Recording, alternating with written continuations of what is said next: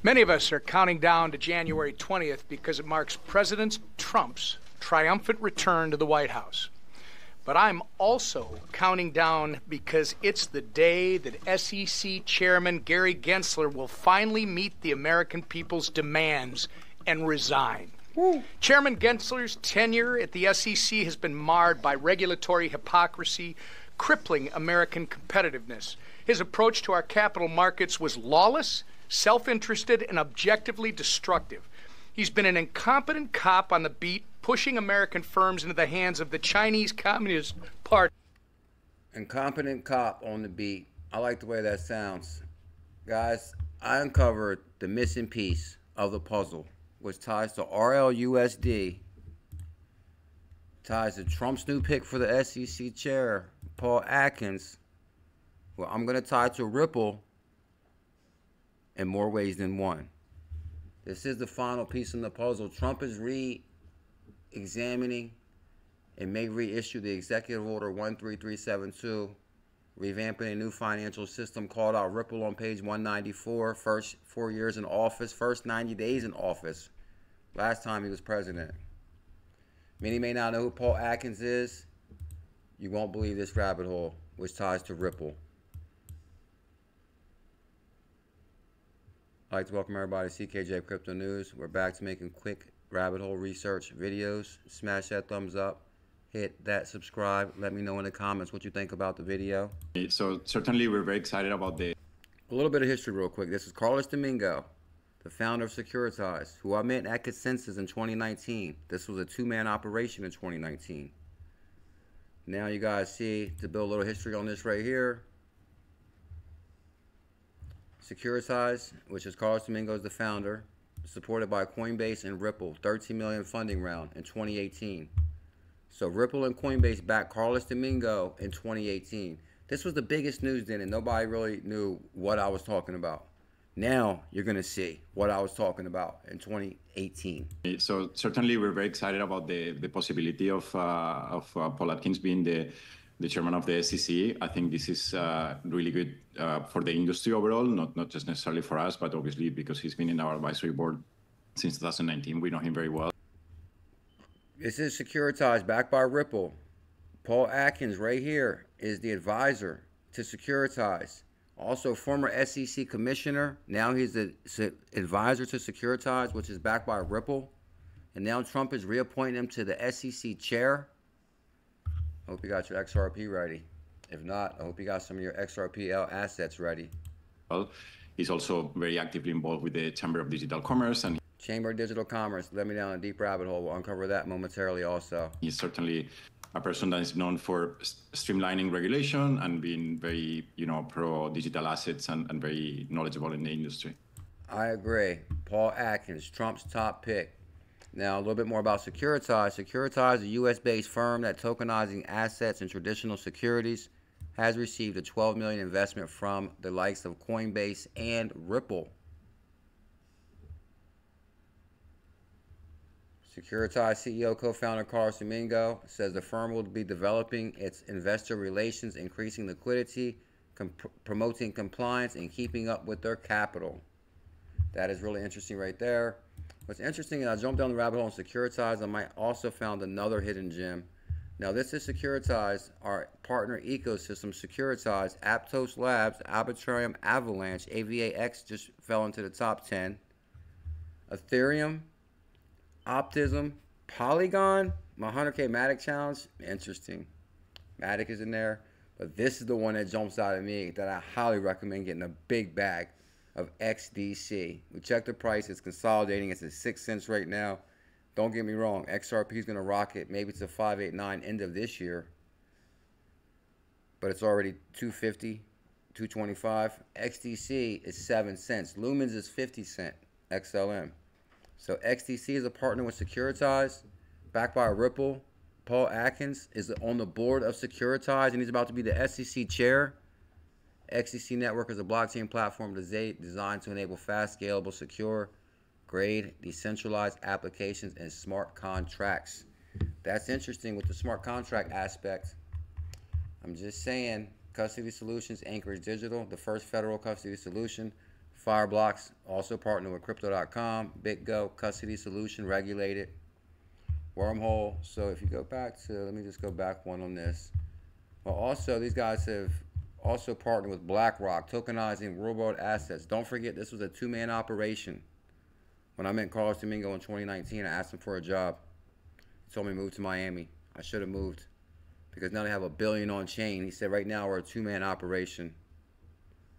I wonder how many men work there now.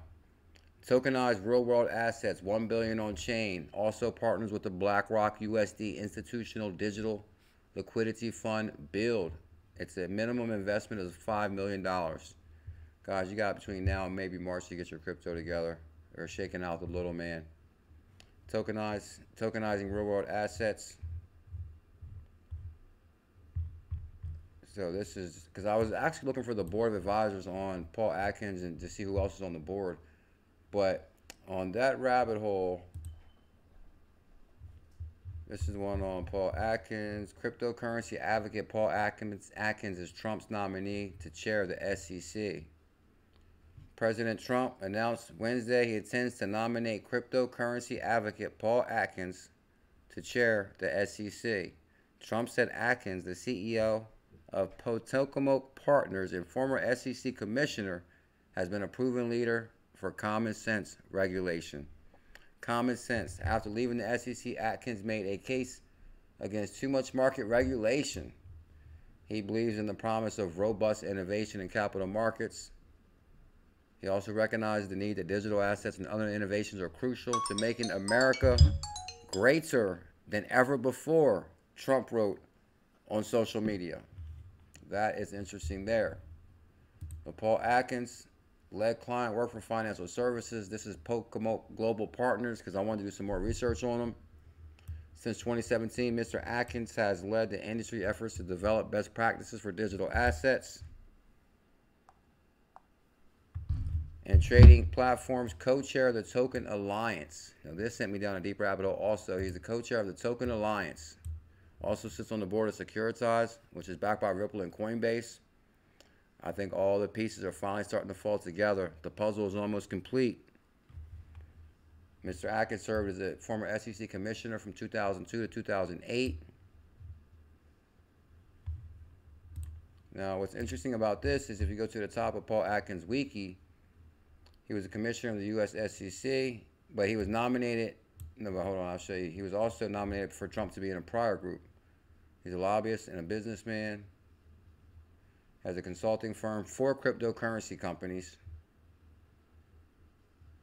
Early in his career, basically, he was pointing to Trump to run this organization down here. In December 2016, Atkins joined a business forum assembled by President Trump to provide strategic and policy advice on economic issues. So he's worked with Trump in 2016 when Trump was president before.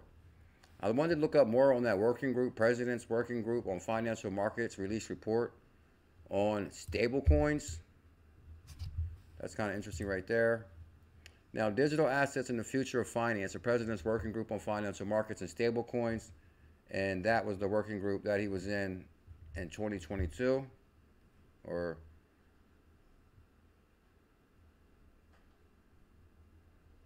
yeah, 2021. That's what I thought. Digital assets in the future of finance, the President's Working Group, 2021. That makes more sense. Now, what I wanted to show you was there was a hearing today in McHenry, a hearing on the future of finance. We'll cover that momentarily. But being that Carlos Domingo ties to Securitize, which is backed by Ripple and Coinbase, I believe that that is a big deal. Something big is cooking with Ripple. As far as some of the connections, we also showed you that Ripple Rosie Rios was on the board of Ripple. Michael Barr on the board of Ripple. Paul Atkins somehow mysteriously became a board at Securitize, which is backed by Ripple. Now, Michael Barr went to the Fed from Ripple. You guys see what's cooking here? Trump picks crypto backer Paul Atkins as new SEC commission. The final piece of the puzzle is put together. The future of FinTech is being written now. I agreed to now, and she spoke today at this hearing that was created by Trump as far as this working group. What are the benefits of blockchain technology? not just your network, but the underlying technology. What are the most promising innovations? What are the benefits? Yeah, thank you so much for the question, Mr. Chairman. The most important piece here is that we forget that the global majority doesn't have access to the traditional banking infrastructure that we do here in the United States. And when you think about the fact that we would that the highest demand is the US dollar. They want to be able to leverage the US dollar, at least to be able to receive money from diaspora, from the US and from elsewhere. They want to be able to leverage that in a way that's cheap, efficient, and secure. That is what blockchain technology does for them. If you think about, there are several opportunities to discuss like the impact, but we have worked with the UNHCR to be able to deliver aid into countries throughout the world in a very fast and secure manner. Not only did it help the UNHCR from their security standpoint and to deliver aid quickly, it also made it so that it was much more secure for the people on the ground, so they didn't have to hold cash. The end user could receive, the refugee or the internally displaced individual receives the aid and is able to receive it within 3 minutes because of the fact that they can download the app and receive the aid right then and decide, do I want to push it to my bank account? Do I want to cash out in the local currency? How do I want to handle this? That's all done with US dollar stablecoins. And then when you think about, we just recently published a short documentary that talked about how in San Francisco, Colombia, there was an organization that benefit big time from this technology. Dundale Dixon spoke at the hearing today. Now, actually, if I go back, I just want to show you guys that this is pretty interesting here. If I go to my likes, it's actually financial service that was created by Trump. Today, they're wishing McHenry farewell. But guess who also spoke at this hearing today? I want to begin with you, Ms. Dixon. Wrong one. This is Ms. Dixon, but then we got McHenry also spoke. But guess what? They also treated Coinbase, crypto founder Ally and Patrick McHenry long before it found a spotlight on Capitol Hill. McHenry, Coinbase right there. Because actually, if you go to the thing is, everybody's wishing McHenry a farewell. This is them financial service. To date, U.S. digital asset ecosystem has been uncertainty. The Bahamas set to face a judge this morning after U.S. prosecutors filed criminal charges in connection with the SBF. That's wild. But you got...